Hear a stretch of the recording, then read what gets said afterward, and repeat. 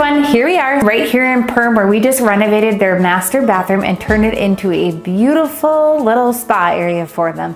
So previously, before, when you walked into the bathroom, it was very dark, very dungeony.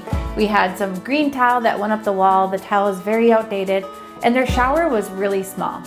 This homeowner really wanted this space to feel like her own private getaway spa area. She wanted a bigger tub. She wanted it light and bright and airy, and I think we accomplished just that. Before, we had a little shower that was in the corner here that was very small but also very dark, and she wanted to make that wider and incorporate a larger tub. So what we did is we put a 6-foot tub in and actually made the master closet just a tad bit smaller in order to do that, but it worked out great, and now she has an area that's light, bright, airy. And how cool is the shape of this tile? These picket tiles have been so popular.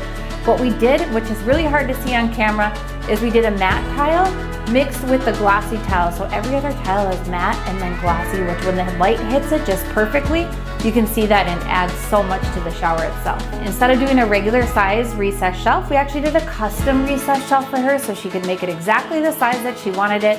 We put some really fun little penny rounds in the back of that, and then the bottom shelf is actually the same quartz countertop that we did on her vanity. So if you remember before, we had tile on the bathroom floor, but we decided to cozy that up and do a warmer looking wood-toned vinyl planking that is waterproof and runs right through the bathroom floor. It really just softens it up and makes it feel so much more cozy. So transitioning over this way, you can see where we once before had this bifold door that would not close for her.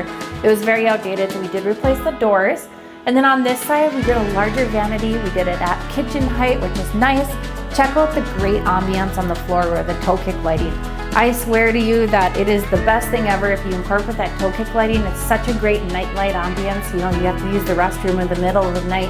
You can just leave that toe kick light on and it just welcomes you into that room without having to hurt your eyes when you turn on those bright lights. We've also got this gorgeous new vanity and countertop. I love the way the veining in the countertop pulls out that warmth in the vanity. And I also want to note one other really cool thing about the vanity itself is that we did some brushed gold hardware on the vanity, but as you can see, we've actually got black hardware for the faucet, and we also have black hardware for the shower itself too. So it's okay to mix metals. In fact, I think it really adds to that overall design. And behind the vanity, what we did to give it a little bit more of that feature wall appeal is we actually built in the mirror around some beautiful shiplap that we had painted and then did the 2 sconce lights on each side. I mean, how sophisticated and classy does that look?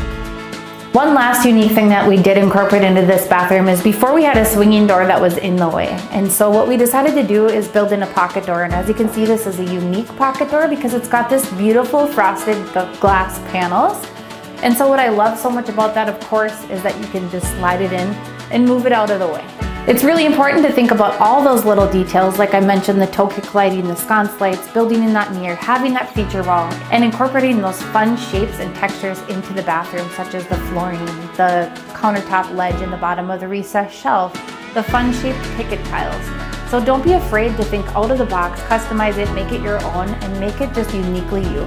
There is nothing more rewarding in this industry than having that final outcome and knowing all the stages and steps that it took to get there. So for instance, from the beginning to the end of this project could have been about 2 months long, but we just had everybody in here nonstop, the electricians, plumbers, carpenters, you name it. And everybody in our team just does such a wonderful job. So we appreciate each and every one of them for what they do for us, and we love when our clients have outcomes like this.